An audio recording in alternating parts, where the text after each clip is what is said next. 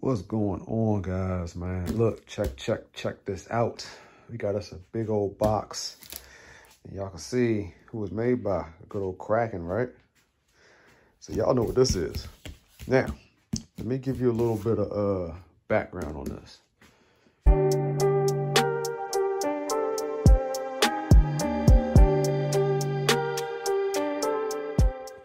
All right, so let me give some background on this, right? So back when Bishop used to deal with this cat named Ishmael, right?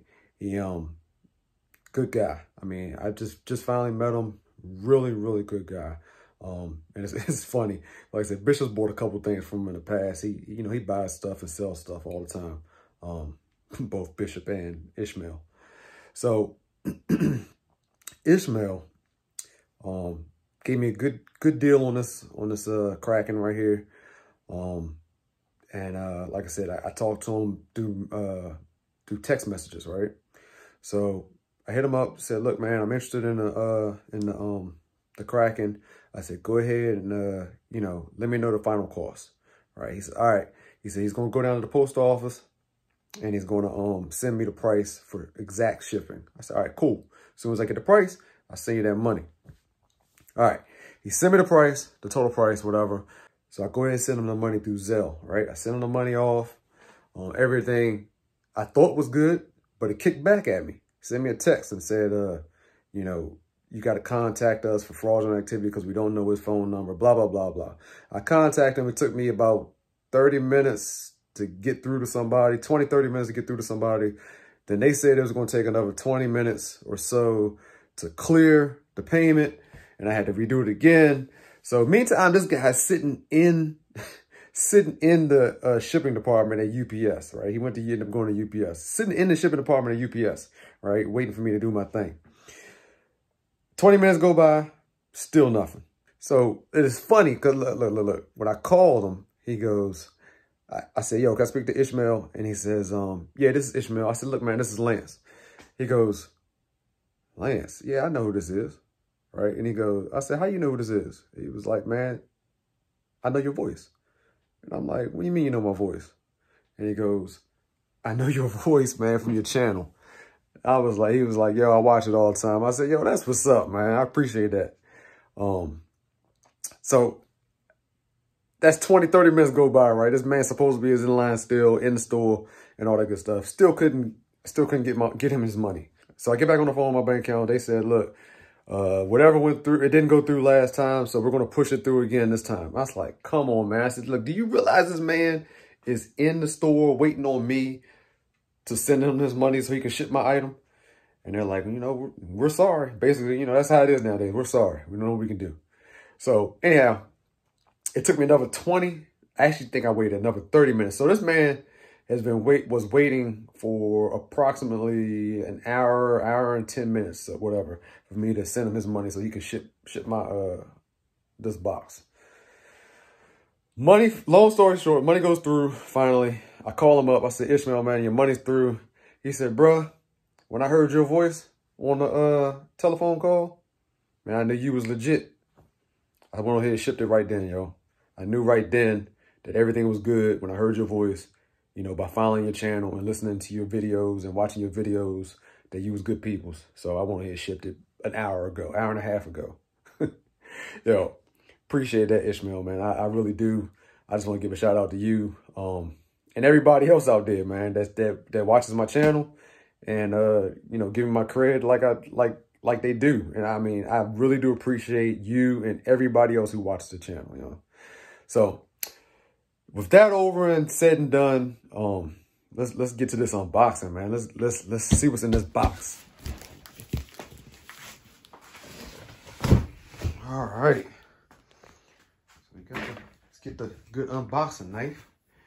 You know what I mean? The G Datcher. One for my man Greg. Telling y'all need a knife, man. Holla at him. They sell all kinds. They even got folding knives, steak knives, katanas. Got all that, man. Man, I'm so excited to open this box up and see what's in there. Y'all know what's in here from the title, but I just want to see it in person, yo. All right, now let me give you another little background on this. This ain't brand new. Like I said, he opened it up. He ran it for approximately 15 minutes and sold it. I mean, I think I may be the first one to actually buy a used Vesla. You know what I mean? Got a good deal on it, so I couldn't pass it up, yo, for sure. Like I said, thanks again, Ish. But here we go, man. So we got the box. You see what it is, Vesla.5. And y'all know I love my Vector. Y'all know I love my Vector. And I could not pass this up. I had to get this, yo. So we're gonna see if I can see if I can open this, get my knife again and open up these sides. I'm not sure if I'll be able to open it up from the top or what. Actually, you know what? I want to show what this box looks like. Let's look at the outside of this box. All right, so here it is, man. The Vesla.5, you already seen the top of the box. Let's see what the sides look like. Nothing really spectacular, really. No pictures or anything. Life short, bash hard. What else is over here? Another Vesla sign. Looks like the engine and the gear plate looks like over there in that picture.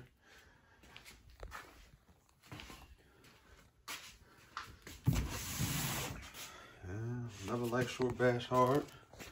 That's it. So nothing spectacular on the outside of the box for sure. So, see what we got inside here. Like I said, I already cut it open.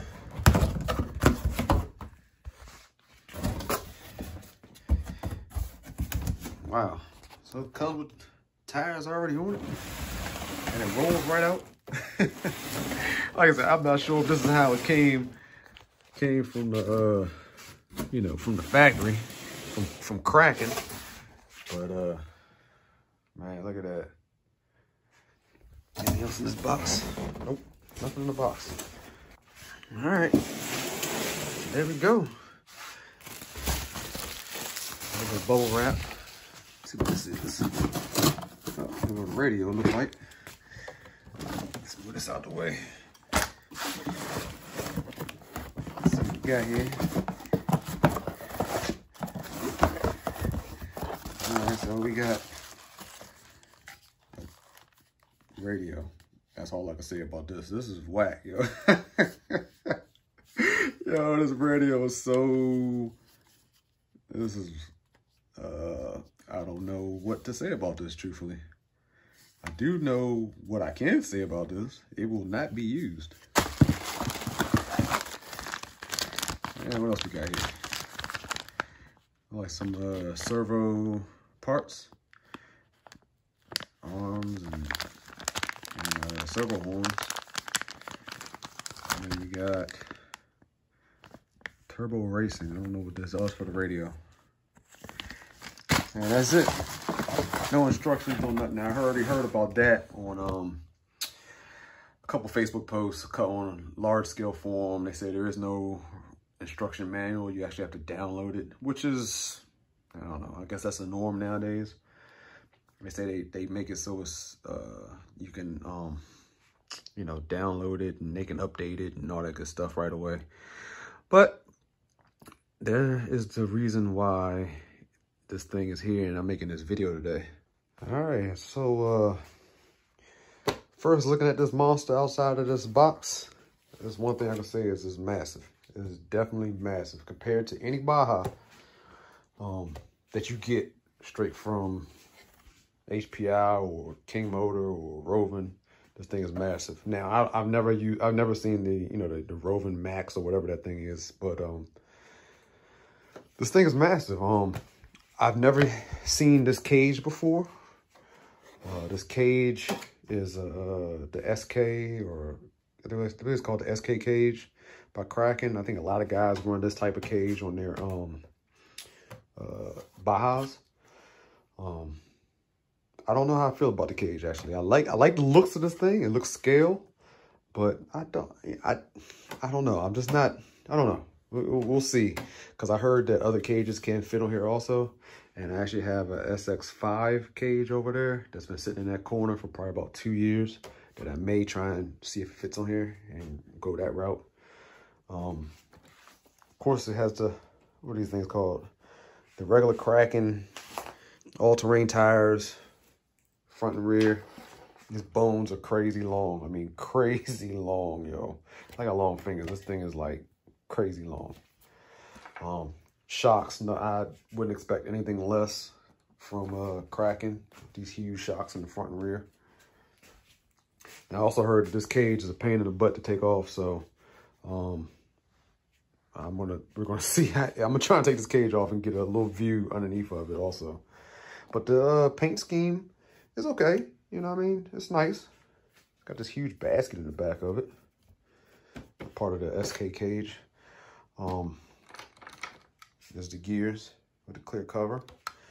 I heard that these are 76 gears, so you'll have to match them up. You know, Baja is 74, this is 76. So you can use the Baja gear. I heard you'll be able to use the Baja gears. You'll just have to different ratio on it to get up to 76. But this thing is crazy, man. It's crazy big. There's all kind of mixed emotions on this thing right now. I was not planning on getting one until I got a good deal on one, and I got a good deal. So I had to get this. Of course, you know, me being me, you will see the best out of this thing. We will make this the best running Kraken Vesla that I can see possible. There are some upgrades at Taylor RC, but he's still continuing to make more at the moment. They do have big block packages for this thing already. They have a big block pipe that you can get from Detroit and Taylor RC. If you already have a big block for it, or you've got a small block, Taylor RC and Detroit Performance, they both make a pipe for you to drop a small block in here. My man Black has been giving me all kind of information on it. He has one of these also. So I just had questions about, you know, the clutch carrier, all that good stuff, gear plate, a lot of that. You know, I had a lot of questions about this because I was actually thinking about getting one of these if I came across a good price, which I did. I got to keep telling you that I came across a heck of a price.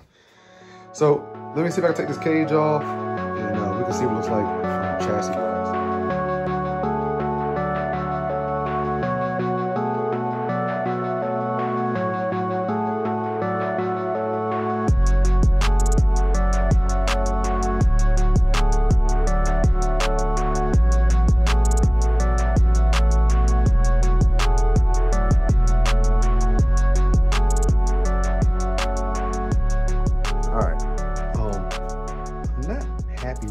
That you got to take all this off to take that cage off.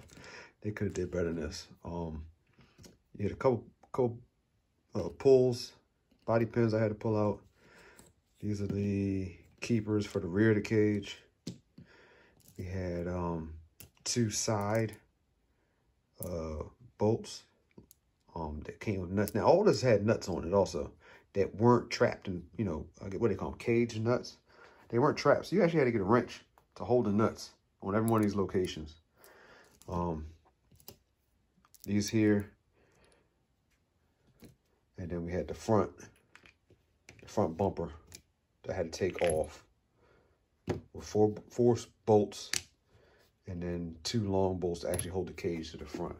All right, so far, that's one thing that's got to change. My man John, he has a little setup that he does for his cages to allow it to be quick release. We will be doing that to this, whether or not I'm using the SX5 or if we're going to use this this cage here. But let's go ahead and take this cage off and see what it looks like.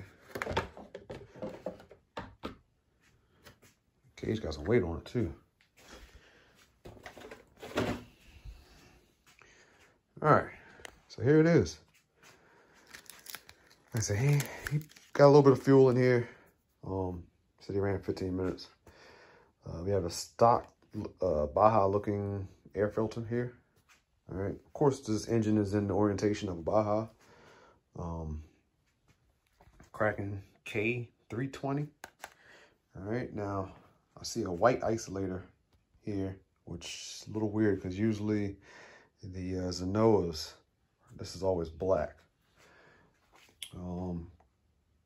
Carburetor, I'm hoping this is a 1107. Looks like it has a choke on it, so I'm hoping that's 1107. Servos are probably okay. Kraken servos are usually fairly decent. I'm probably gonna be running a LiPo with these. I do like that it does come with an alloy horns. I like that. Alloy horns there. I will be changing this probably to a high flow setup and taking these skinny lines off and put my wing clunker inside. Like I said, Taylor RC, Detroit Performance, they make all kind of upgrades for this. I know they have this upper plate that's been in billet now.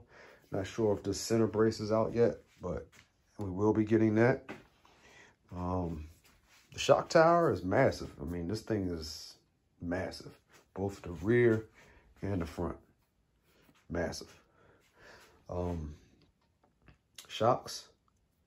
They don't have the stoppers in the front, so I will probably be putting, hopefully Taylor will be coming out with those. So we'll have to replace that for sure. The good old Kraken battery box. This is what we deleted on my Vector. We deleted that on the Vector. It's too small, man. It's hard to get everything in there.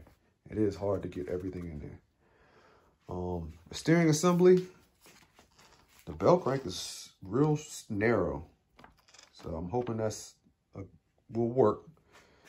The front shocks on a serious angle, which is usually for turning more. You know, that's the reason why these front shocks are usually any shocks are on an extreme angle and for turning more. If I was running drag racing or something like that and I want to go straight, it really wouldn't matter, but usually they're stood up a lot more on end because you're not really trying to turn. Like I said, 320 exhaust pipe right at the shock tower. This is coming off. I ain't worried about that. This whole engine is coming off. I'm not worried about that. Chassis, nice thick chassis. I'm pretty sure that's where most of the weight comes from on this thing. So I'm sure they'll be coming out with a lightened chassis for that, and I will more than likely be getting it. So engine-wise, I'm not sure if I'm gonna stay small block or if I'm gonna go big block yet. I haven't quite figured it out yet. I don't know what I'm gonna do yet. Let's see if we can go to this side. And we can see what's going on with this transmission. So this has a slipper clutch. So does the Vector has a slipper. I will not be running this. I will probably be using Blackbone when it comes out with this setup, so that we can use all of my Baja gears to make this thing, find out what the best ratio is for it. So the slipper clutch will probably be coming off, be using all Blackbone. The gear plate is interesting. So it's all one piece, right? You got your gear plate, you got the brake mount, and it all mounts directly to the clutch housing. So there is no Baja clutch carrier needed. It mounts directly to the clutch housing, which I do like. I like that. Gas tank is huge.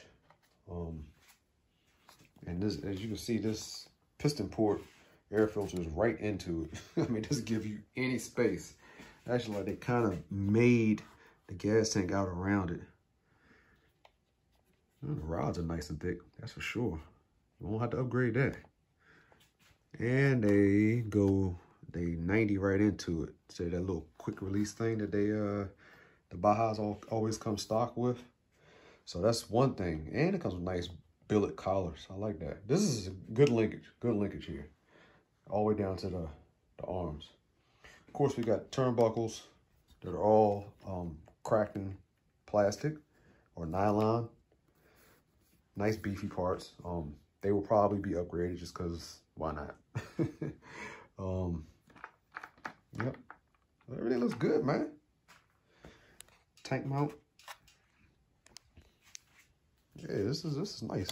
Let me show you what this battery compartment looks like. So I gotta get a battery for it. Like I said, I'll be running a LiPo. And then squeezing the receiver. Get that receiver out of there because I'm not gonna be using that stock transmitter. Another thing I noticed on this thing. Look at all these shock positions that you can change on the bottom. The top, looks like there's 2 of them on the top. I'm not quite sure. I don't know what these are for. I don't know if this is just for looks or if they expect this shock to come to one of these locations also. I don't know. But once again, no stoppers on the back, so you got a chance of this thing popping off. So hopefully, like I said, they'll be coming out. I think Kraken usually comes out with a update of that. Now, they don't call this the version 1, but this is version 1. You know, of course, they release it, and then they let you, you know, get the feedback from us, and then they make revisions, and then make them better, and make it happen. So, go to transmission. Some nice big old bones down in there. Yep. Man. And then we have a location for anti-sway bars. All right. Yep, they got the cutout here for the anti-sway bars. Also. Now, is this an awesome kit? Yeah. You know what I mean? I like Kraken. I do. I really do like Kraken. I love my Vector. You know what I mean? So I had to get this. Is there room for improvement? Of course. Every RC that comes out, there's always room for improvement. That cage thing, shame on you, Kraken, for that. Y'all should not have done that. I mean, if anything, they should have made it so this is hinged. So you just had your release pins here, body pins here. You take those body pins out, and then this thing fold forward or something. That'd have been perfect. So all in all, I'm ready to get this thing rocking and rolling, man. Y'all stay tuned, as I got a little something for this thing. Once I figure out if it's gonna be small block or big block. Small block, I got something for this thing, and big block, I got something for this thing. So either way, we're gonna make this thing move. So you guys stay tuned, sit back for the ride, enjoy it, and I'll catch y'all on the next one, man. Yeah, this is nice buggy right here. Out.